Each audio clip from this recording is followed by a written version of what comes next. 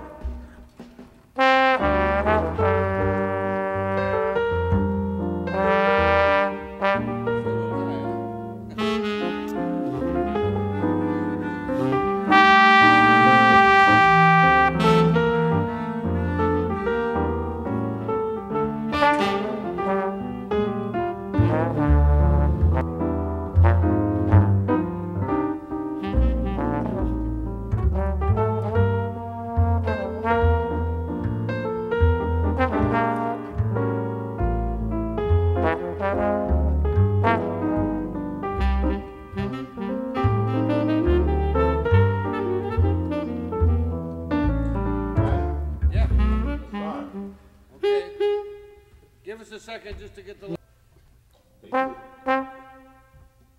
might as well be. Am I, Tom?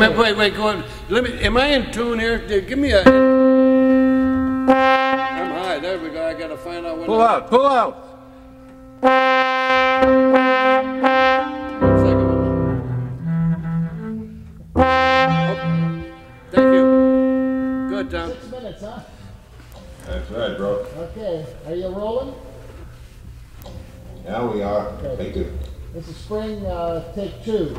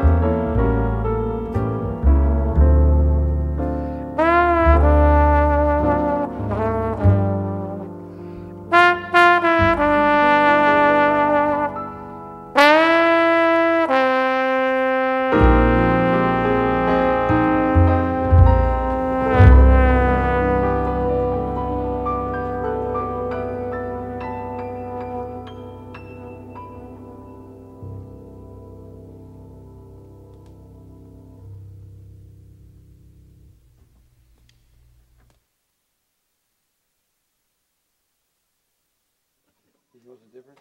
Yeah. No, it was good. It was really good. Just what the doctor ordered. How you feeling, man? Good. Yeah. You look good. Feeling great. Why don't you sit down and check it out? Okay. Yeah. That last one actually felt really right time. Much better than the other one. Yeah. Well, you always know what the right one to call. You know, you need to know. You know when we got to do another one. Well, I knew it too, but. I was just trying to be polite. These chairs, I don't know. They look so good and they go so far back. I like what you were doing the last of that so much. Do you? Oh, I loved it. Everything okay, Adam? Yeah. Adam, did you meet Let's go. Roy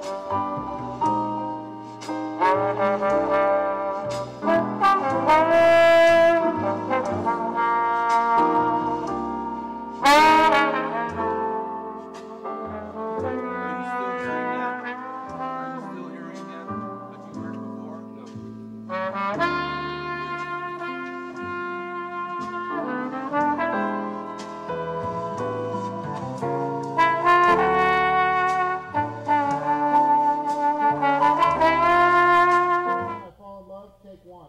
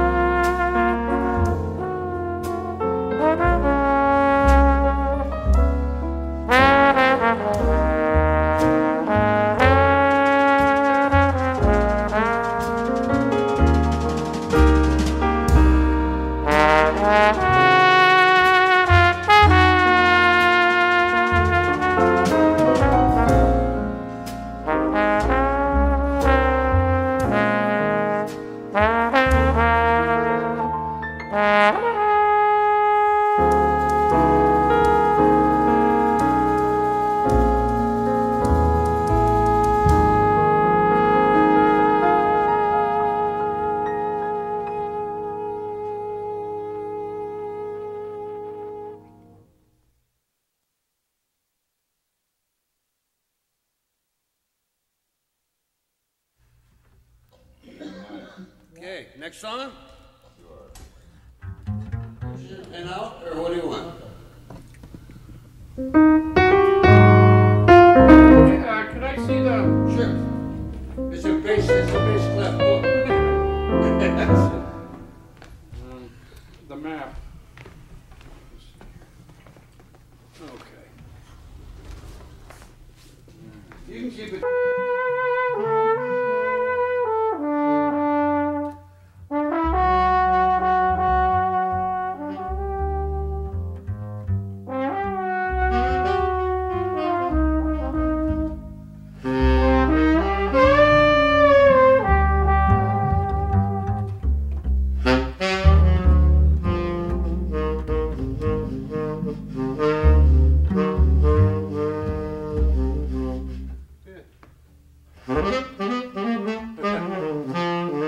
Yeah. You want to keep that there? No. Okay. Get it out. Take it away. So what do you want to do so I can tell them in there? You want... I wish that was right time to a hole, maybe. It's not as long a tune, so I could probably play a chorus. All right, yeah, that's true. You know what I'm saying? Take a whole one. Yeah. Okay, here's the format. Okay. The format this time.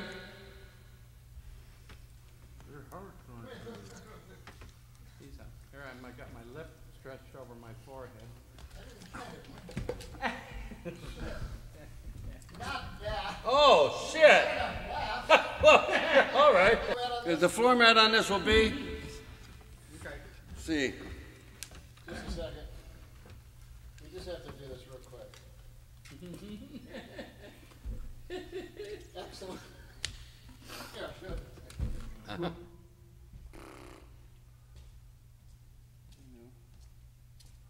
Wouldn't you feel more comfortable there, man? well, actually, but going out, I could, I would. I mean, I don't know.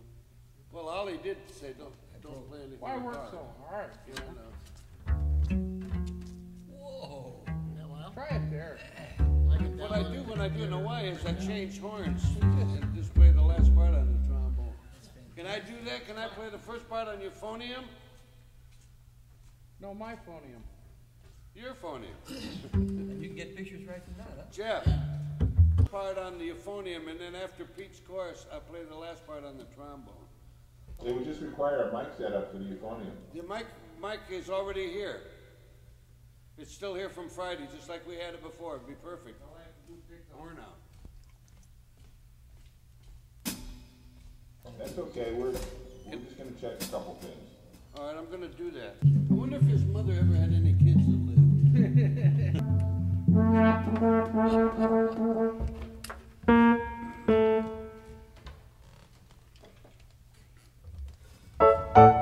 You might wanna check, you might wanna check the placing of this. Good? Warm it up a little bit. All right, Oh, baby, I love it. let's get by quiet. Same format? Yeah. Same guys? So basically the same guys. Okay. Can I turn this light off now? Yeah. Yes. You getting hot in there? Yeah. Okay, turn it off. All right, stand by everyone. You want me to leave my light on? Yes, you can. It's No, okay. I don't mean that one. I mean this one. Jim. You want me to leave this one on? No, that's fine. Tom, It's this one. it's just great. Now, Jeff. We are rolling. We're rolling. Yes, sir, we're rolling. 2, 3.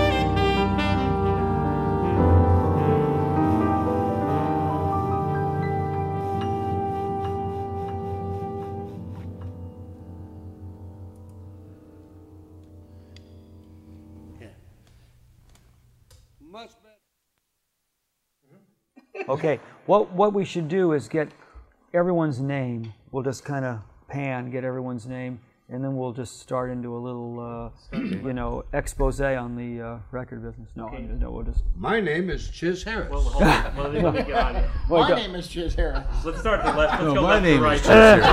Well, the real Chiz Harris. I'm Spartacus. Boy, I saw Gladiator the other night. Speaking of Spartans, oh man, Red Fox. really good. It's really cool. I think I checked it out. There's a lot of blood. My name is Chiz Harris. Okay, anytime. Okay, here we go. Yep. We'll start over here with the original. You're on. Hi. What's the question? Nothing. What's your name? What's your name? What's your name? Chiz Harris. Jim Hewart. Slyde Hyde. Hold on, wait, I can't catch up to you that quick. Okay, one more time. Okay, we'll start. Take two. I'll cue you. He's an older gentleman. We have to go slowly. Yeah. Okay. Chiz Harris. You'd be great at the hockey game. Jim Hewart. Slyde Hyde. Pete Christlieb. Tom Renier. Thank you guys for being here. We understand we're breaking up your session, so we don't want to take too much of your time. But it's always a joy to be with some great musicians. In certain cases, guys I've known for over 30 years and have had the pleasure of being in the studio with. And, if you could share with the folks that would be watching this a little bit what some of the differences are between recording like this in an ensemble way and maybe how some of the kids are recording nowadays where it's done sectionally and sometimes musicians come in individually. How do you prepare for a session like this where you're all going to play together? Biggest difference is we hardly have to prepare when we do it this way, because we're all on common ground. We're doing things that we've all done, if not together. We've been doing it with other people all our lives, and we're so familiar with it that we don't really have to prepare a whole lot. Like we sit down and say, name a tune, and we go spend 5 minutes making sure that we're playing the same chords, and that's it. Roll. Slyde says, I got the end chorus, Pete will play a chorus, Tom plays half, Jim plays half, and we take it out. That's all there is to it. The things that are being done these days are prepared to the hilt. I mean, there's seems to be a layer to begin with this sequenced. Start with sequencing stuff, then get the guys to come into the studio one by one and apply their parts, so nobody sees each other. You can't interact. We're all interacting with each other. It's like a gang ESP.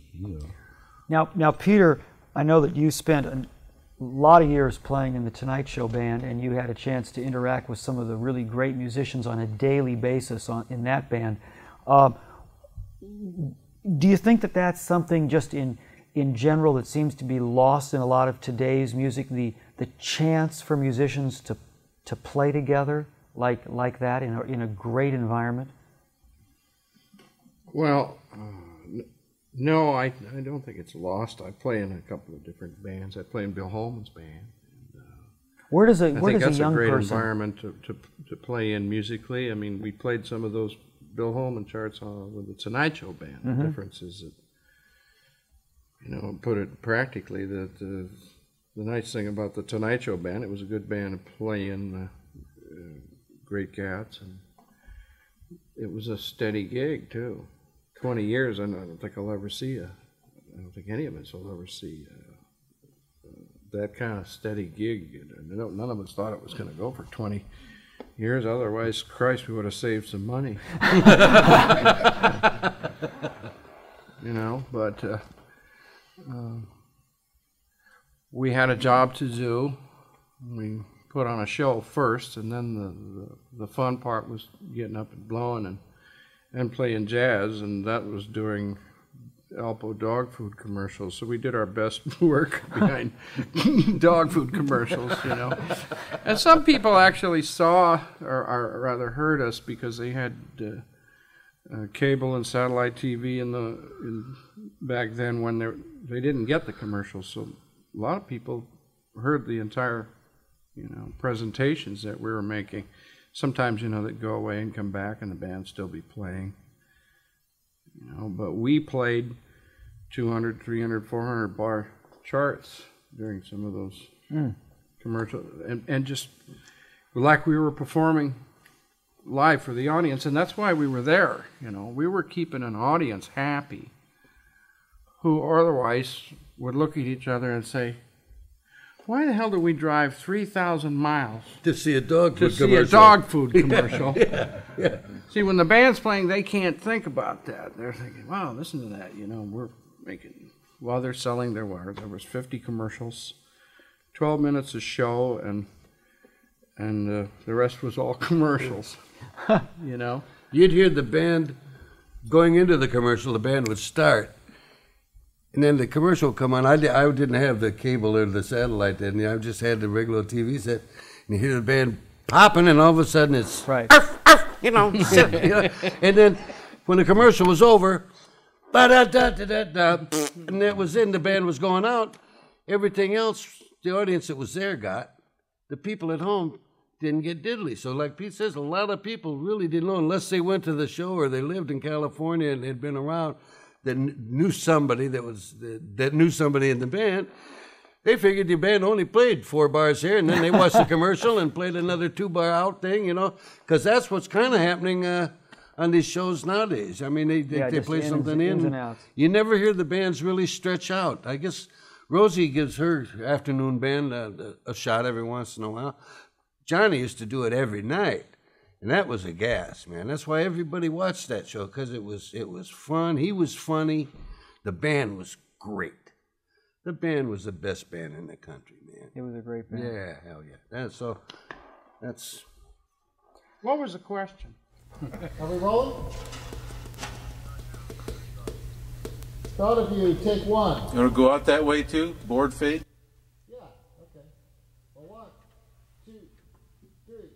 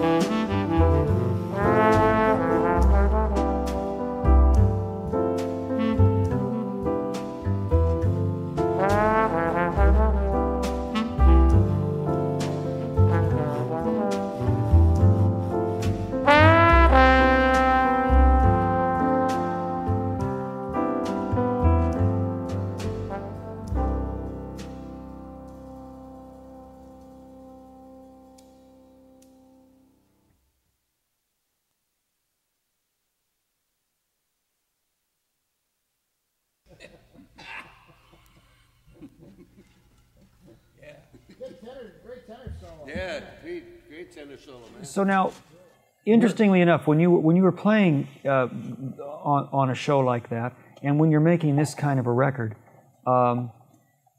you got to play these songs all the way through, no mistakes. Yeah.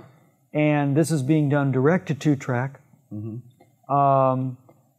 This would be a very alien world to today's record maker. Yeah, I guess so, but I was brought up in the era where we played it all the way through with no mistakes. I mean, the Tonight Show environment was one like that, you know. The camera was on. They rarely backed up for anything. I mean, if there was some kind of 4-letter words or something like that. Or a technical problem. Maybe. They would, you know, cut around it. The show, when we walked out the door, there was a complete show done in an hour and a half. And that's essentially what you're doing here. I mean, you come in and record these songs. They're done direct to 2-track. No mistakes. You got to do the whole thing over again. Yeah. Is there something, the background that you guys had, educationally speaking, for music? Oh, of course. Mostly, like, education helps, but it's the playing that we've all done together all of these years. Like Jim said, we just, it's the way we were raised. You know, it's just a thing to do. When you leave the studios, we do certain stuff in the studios, like as you well know, the stuff we do, you know, you could punch in, you could go back, you could do that. When you go out in a jazz club, you can't punch in, and if you're playing in front of people, you know, and when you first start doing that, when you're young and that, you go out and you step all over yourself, you know, making mistakes, and it takes years and years till you get to the point that you're talking about, where you go direct to 2-track in life and try not to make any mistakes, you know. Well, a lot of us come from the time when there wasn't any multi-track recording. Sure. So back in the late 50s or the 60s, a musician or a singer was signed or used because they had something that other people didn't have, some talent, some ability to be able to do this stuff. Nowadays, with computers and sequencing and all the corrections that can be done, not just with time, but with pitch and everything, my gosh, you can get pretty sterile average musicians sounding pretty good. Well, because is it them or is it the enhancement Technology, of the machinery and the technology? Then this right here, what we got here, this is real music. This is from the guys. The only technology is you got that's happening is the direct to 2-track. Just to capture. That's high-tech technology. What you have out here is high-tech life. This is sort of an extension of something I think the phrase or the word developed back in the 60s or 70s or something, when there was just this bonanza of work here where everybody was working so much. The word was red eye, and the red eye meant the red light. When the red light comes on, everybody's, you know what that means. You have to be perfect, because if you aren't, there's 19 guys standing behind you waiting for your gig. But red eye is also a sort of a variation on the word ready, and that's typifies what all of the guys in the studios were. They were ready.